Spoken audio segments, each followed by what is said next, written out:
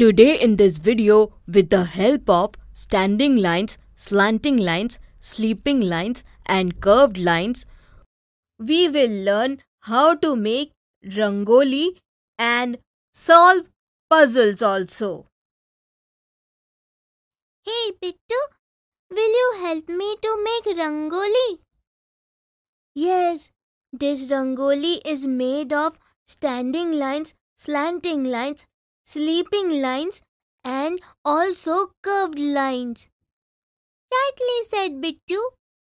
First of all, I will make a big rectangle with 2 sleeping lines and 2 standing lines. Like this. In the middle of the rectangle, I will draw a sleeping line like this. Yes, now we have 2 rectangles. Draw 2 standing lines in the above rectangle and make 3 such small squares. Now under these 3 squares, I will draw 3 triangles just like this.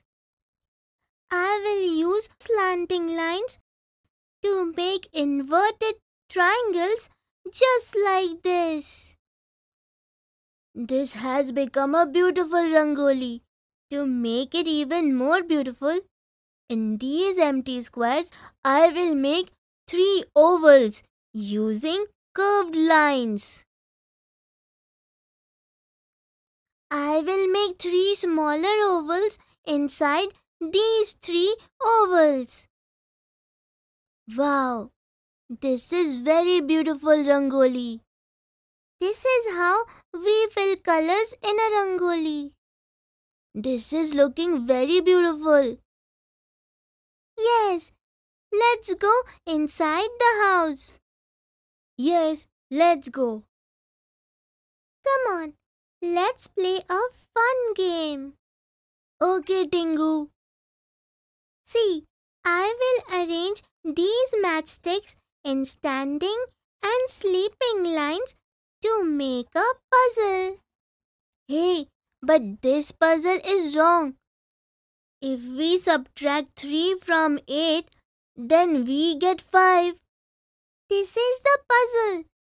You have to remove any one matchstick and place it again in such a way that it solves the puzzle. Okay. If I lift this sleeping stick in the middle of number 8 and place it above the symbol of subtraction like this, then the puzzle will be solved. Yes, adding 3 to a 0 will make 3 only. Well done. Look, now I will solve the same puzzle in a different way. How is that? If from the answer of the puzzle, that is 3, I remove the standing matchstick and place it this side, then also the puzzle will be solved. Oh wow!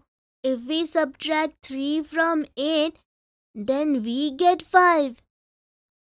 Pittu, there is another way to solve this puzzle. What's that? Look, now out of the subtracted number 3 in this puzzle, by removing the standing matchstick and placing it vertically here, then 3 is converted to 5 and thus the puzzle will be solved. Oh yes, when we subtract 5 from 8, we get 3. This is fun. Let's play another game. I have made a dog using matchsticks.